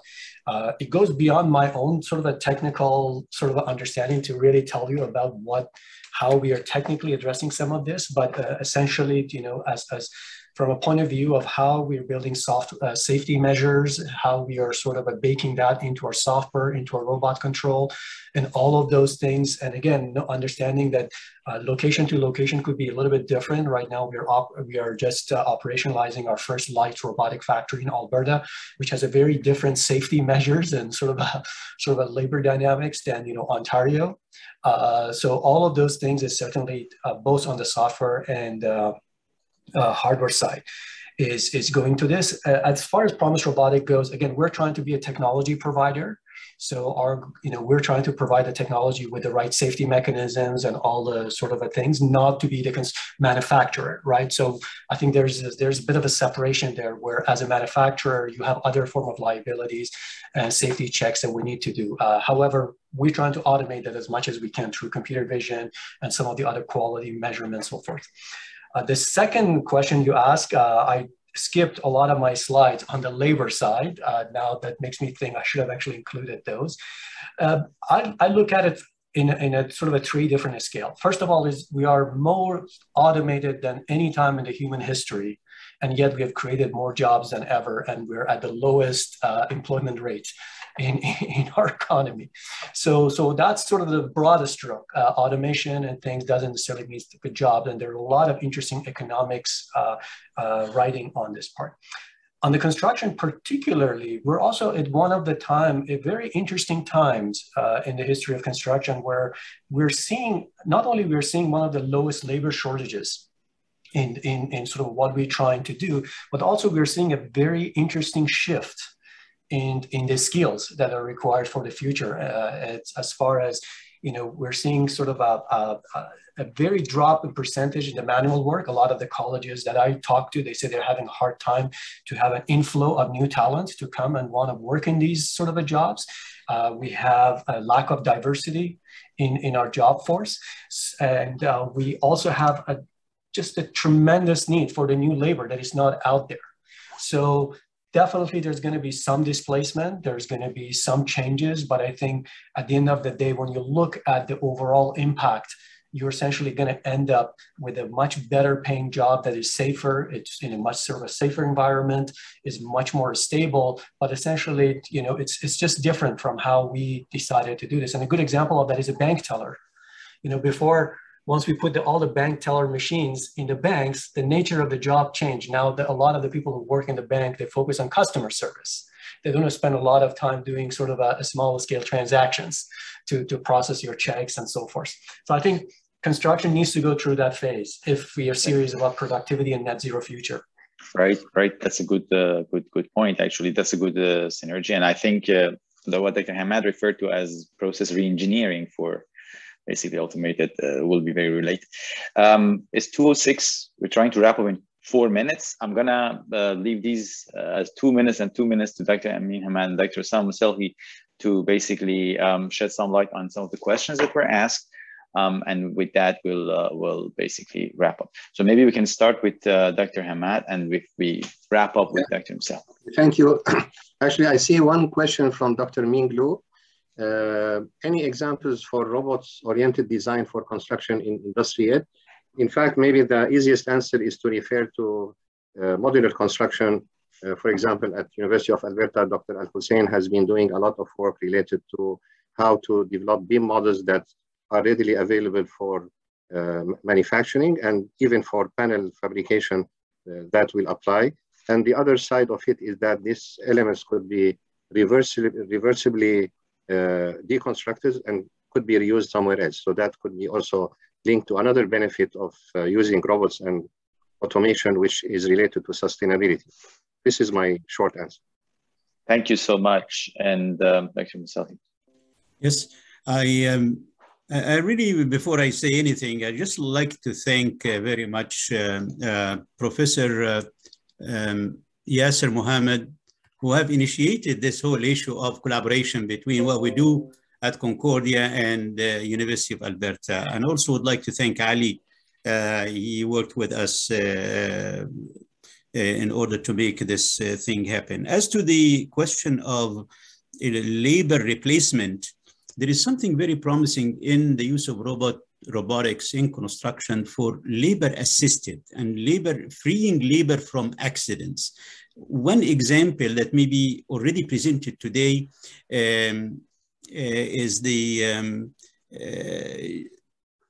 gypsum board when you place them, or even plywood if you're in a residential construction. These are heavy things. You could see a robot assisted a human. So there is a beautiful area where you are going to utilize human and robot assisted construction operations, where the material handling part, the difficult part that could be injurious to the laborers could be eliminated, and you focus only on the quality of execution. So I think there is a promise. If we use the technology by itself, it needs human being to think about it. How we're going to use it? What would be the best? I think Sinai said that in the early going. How best, or maybe also Mr. Attar referred to that. Value. You just not only, this is a piece of equipment you're going to spend some money on. I want to get the best value for it, best value for my own workers, for the work environment, for encouraging the sector to grow, for the benefits that Dr. Bukriski have referred to in billions of dollars if you really automate and reduce accidents, increase the volume of business. And also, I can tell you there is a huge show. How many? 600,000 bridges, Dr. Bukriski. You don't even have the labor force if you wanted even to do the traditional inspection.